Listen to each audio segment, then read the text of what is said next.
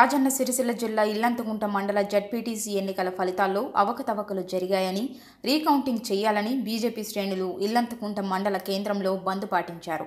ఇల్లంతకుంట మండలం BJP ZPTC అభ్యర్థి బెంద్రం తిరుపతి రెడ్డి ఎన్నికల ఫలితాల్లో 111 ఓట్లతో ఓటమి చెందినట్లు, టీఆర్ఎస్ అభ్యర్థి సిద్ధం వేణు గెలుపొందినట్లు ఎన్నికల అధికారి ప్రకటించారు.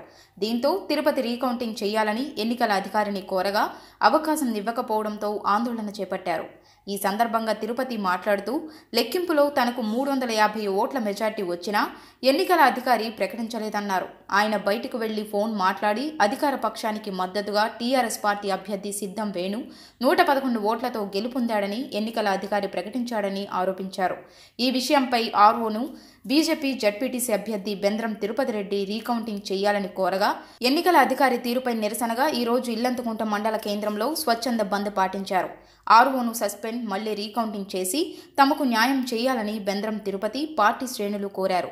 ఈ ఆందోళనలో మండల శాఖ బీజేపీ అధ్యక్షులు కొత్త శ్రీనివాసరెడ్డి, ప్రధాన కార్యదర్శి సింగిరి శ్రీను, రాష్ట్ర నాయకులు మేకల మల్లేశం, గుంటి మహేష్, ఎగుర్ల శ్రీనివాస్, సంతోష్ తదితరులు పాల్గొన్నారు.